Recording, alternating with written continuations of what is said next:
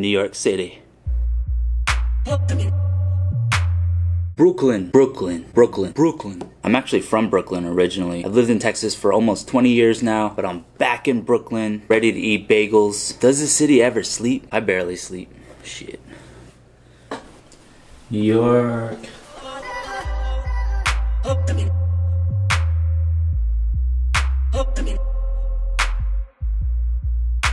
The land of opportunity, the land of mischief. Rats, human rats. It always feels a little nostalgic coming back here. I still got a little New York in my heart. Apparently I say the word forest like a New Yorker. Someone in Texas asked me, are you from Long Island? Because I said forest. But apparently in Texas you say forest. I don't say it like that. That sounds weird. We're in the middle of some kind of race right here. There's so many things going on.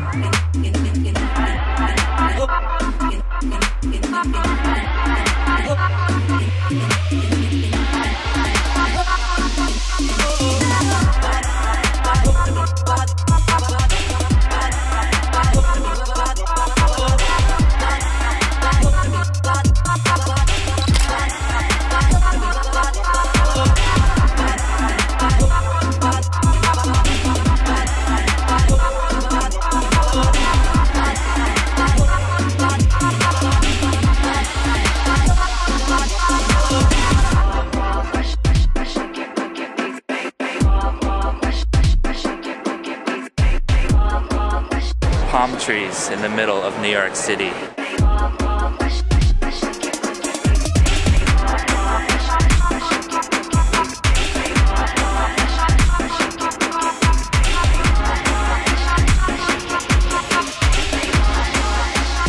This building is on another level. Look at this thing. We're standing in the future. New York is just on another level. I love Austin, but it is a rinky-dink city compared to this. Look at this.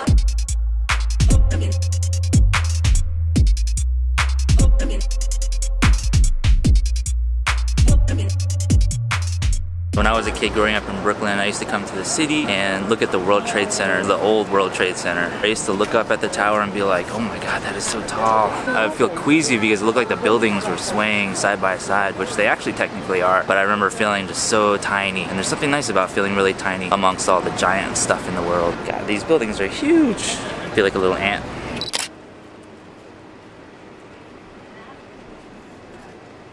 I'm about to fall on the damn street.